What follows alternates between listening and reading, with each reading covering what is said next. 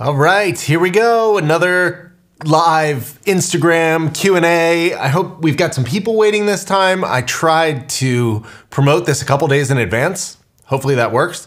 Trying a new time. This is now an afternoon Q&A. It's 4 p.m. Pacific.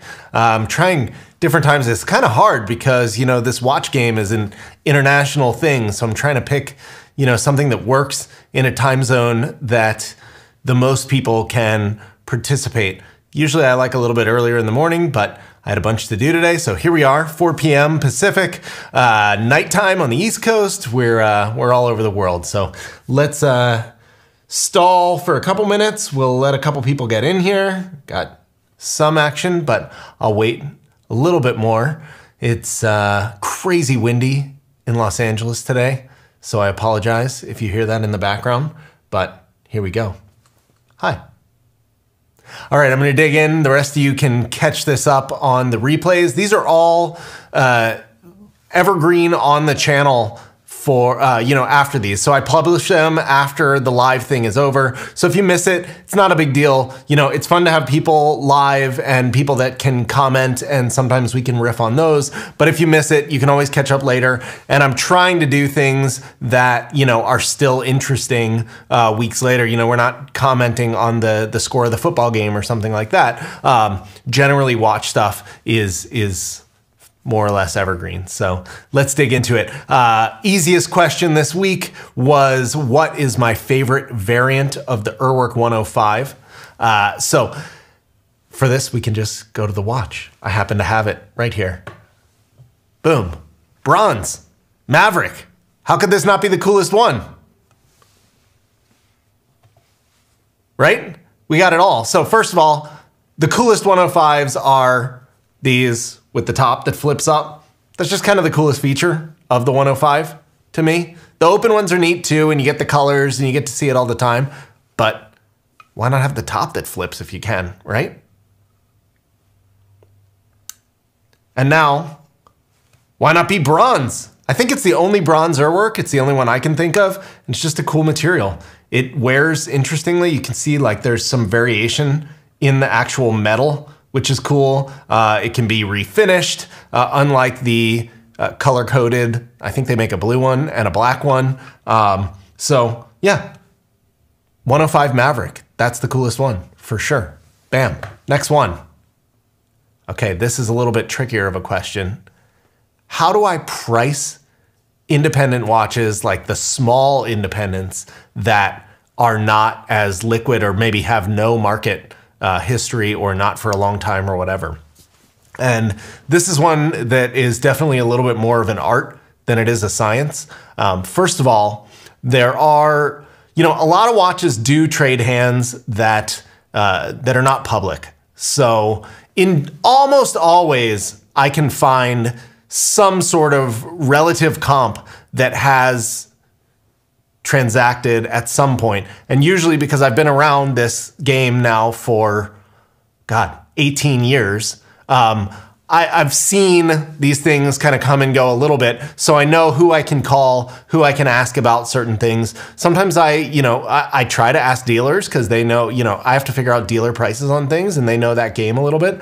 Sometimes I just ask my private customers. A lot of times the most educated people on this stuff are the actual collectors who really know these watchmakers and such. So I do have some private customers that I rely on. Sometimes it is just a matter of my kind of experience with comparable watches. You know, this watchmaker is similar to this one and this model is similar to this one. And so these are this and this is, you know, that plus or minus whatever. And sometimes it has to go all the way just to like the object itself of, you know, what is this watch? It's a time only watch. It uses some sort of base movement that's been changed or something like that. So we have a general price range for that. Or it's a handmade one-off tourbillon.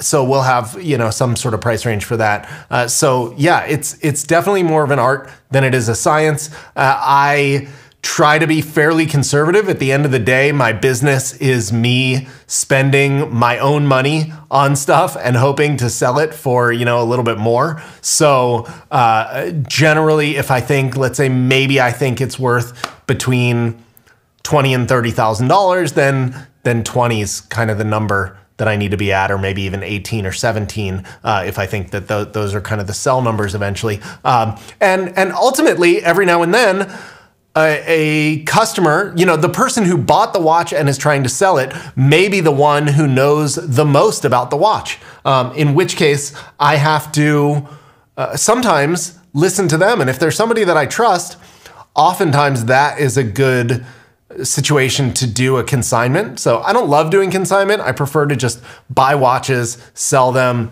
It's then at my own pace. The incentives are aligned better. I prefer it like that. But maybe this is a good situation where the guy says, look, I know this watch is worth 50 grand. And I say, man, I'm looking at it. To me, it really looks like 20. But look, if you think it's worth 50, let's give it a shot at maybe 40 and send it on consignment so I don't have to take the risk. And if I can get you, if I can get 45 or whatever, you get 40, I make 5 grand and everybody wins. But, you know, usually I tend to be right. My gut honestly tends to be right. More often, those people are kind of overvaluing their own watch and the thing just sits and doesn't really sell. But sometimes it has, and I've had that work out really well. So it's just a balance of all those factors, figuring out the market. And then, of course, once you do that once, okay, now I have that data point to use the next time. And once I've done several of those, which I have over 18 years, you have a nice little kind of catalog to go through to figure it all out. But it's definitely a tricky part of this. And it's been made way trickier over the last few years where there's been so much pricing volatility. So it used to be that I had a pretty good handle on the pricing of most things. And if there was some, you know, oddball, at least I could easily compare it to something else that I knew very well and rock solidly. But now I feel like my pricing numbers are just all jumbled on everything, even the stuff that I used to really, really know. And so there really isn't a lot of solid ground at all. And I'm kind of flying by the seat of my pants and hoping to make it all work. So no question, the market's adjusted some. The indie market has adjusted a lot less, you know, well, maybe adjusted fully, but the actual numbers that things have gone down are a lot less than the kind of really hot stuff that I think all of the fake money that the Fed printed went into the Royal Oaks and the Rolexes and the Nautiluses and stuff like that. So I think there's a lot of actual genuine new demand in the indie world. So, you know, whereas the hip stuff went up like this and then dropped like this, the indie stuff maybe has gone up like this and dropped like this. And hopefully we're reaching some sort of kind of point of stability. But I have adjusted prices of a lot of stuff on my website, which I hadn't done ever. I don't ever recall actually lowering prices on my site. So I went and did that. And I think we're at a pretty stable point where we can start building some knowledge again, I hope, at least. Okay, now the big one. People ask me what I thought of the new Rexhepi release. And the first thing I thought of when I got that question is, wow, I would love to talk about this, but I have no idea how to say this guy's name. How do I do a YouTube talking about this watch when I have no idea how to say this guy's name? So I asked him, and let's hear the answer.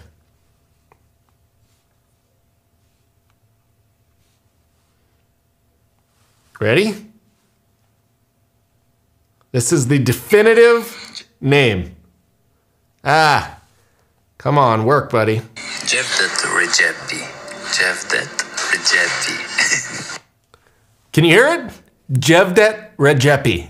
Xhevdet Rexhepi. That's the man himself telling us. So basically, they're like J's. Xhevdet Rexhepi. I told him I would get it right. I hope I'm pretty good. I'm sure I'm missing some subtleties. Xhevdet Rexhepi. Okay, let's look at the watch. So spoiler alert first, let's start with the lead here. I love it. I love this watch.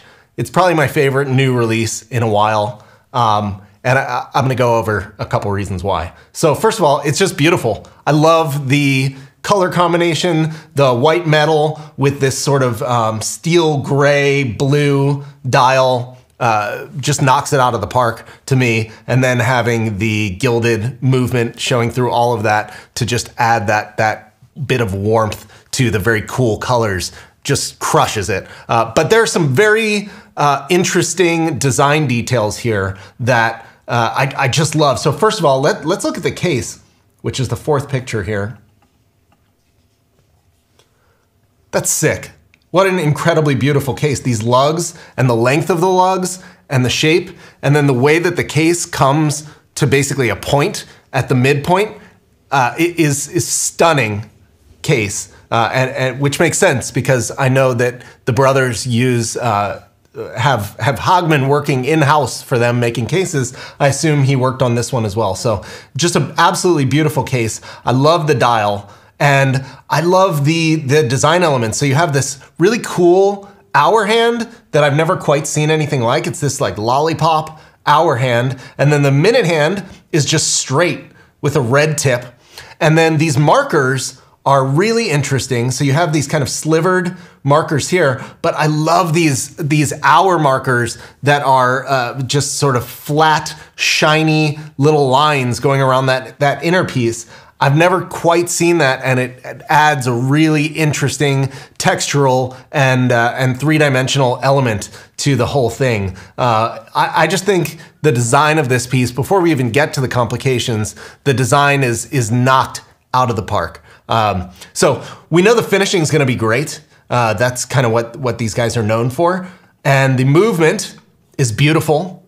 I love this very classic pocket watch looking movement here. It looks like it's going to have a lot of depth. It'll probably be sort of very sumptuous. I'm sure this will be like a beautiful black polish here. And you've got these nice angled pieces there. But in general, you're going to have one section where you have these really nice like Geneva stripes basically, and then the relief, and under it you're gonna get this beautiful graining with these nicely finished pieces above it. I can already see exactly what it's gonna look like, and I think it's going to be really beautiful. And now the complication itself is this really cool idea where the second hand gets stopped at 60. It looks like it's making a 60-second rotation, but it's actually making a 58-second rotation. And at 60, it stops for 2 seconds, stores up the power, and then releases it to jump the minute hand forward. So the minute hand is jumping each time. It's unclear exactly to me what the hour hand is doing here. In the, this is obviously a rendering. The hour hand is actually fully on 10. Even at 10:10. So I don't know if this is gonna jump as well.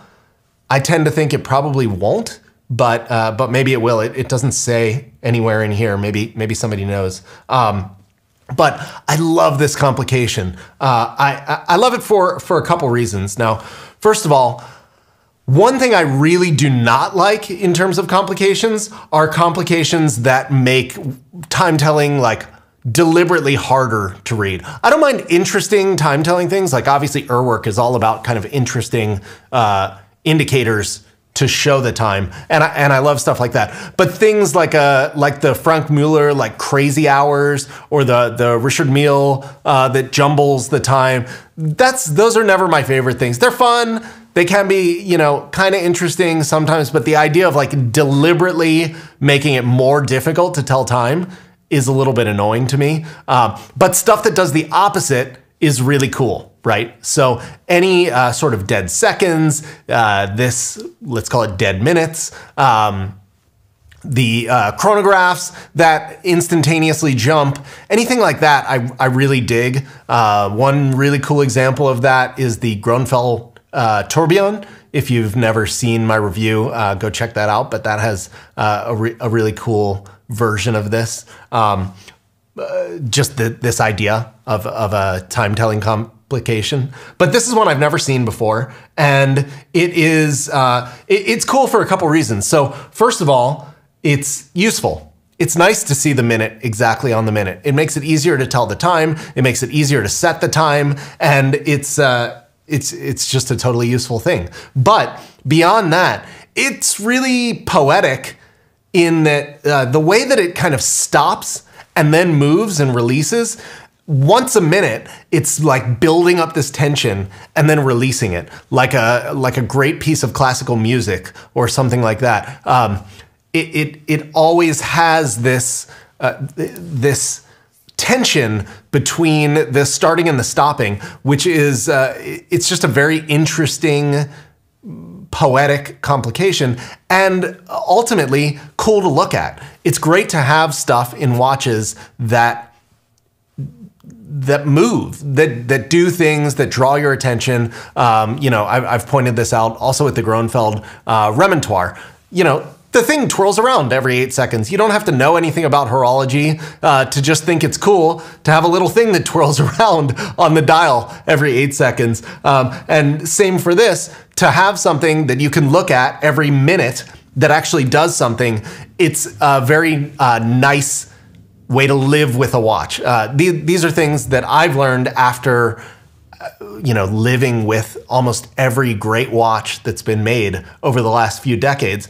These things actually matter because there are times, look, today I was sitting in traffic and then I went to the dentist and I was in a waiting room and they're like, you're bored, you're there, I've got nothing. I try not to be on my phone all the time. It's cool to just kind of look down at my watch, catch it for a glimpse, and you know, maybe it's at 46 seconds, and now just the waiting for it to go from 46 to 60, wait for 2 seconds and go. It's like, you know, it sounds stupid. It sounds ridiculous. I don't know what this watch costs, but I'm sure it's very expensive to pay all this money for something like that. But the reality is we do live with these watches. We do have them. They are a part of your life. And these complications that can actually draw you in, even for a few seconds here or there, make a big difference in the experience of actually owning one of these objects. So I do really, really, really, really love this watch. I think he knocked it out of the park in design, in complication, in potential finish and the design of the finishing and the movement itself, and in terms of a poetic complication. You know, how much better could you get? And the size is perfect. It's 38 millimeters, which is like, you know, look, I sell a lot of big watches. To make the kind of three-dimensional sculptures that I really love, you have to go big a lot of the times.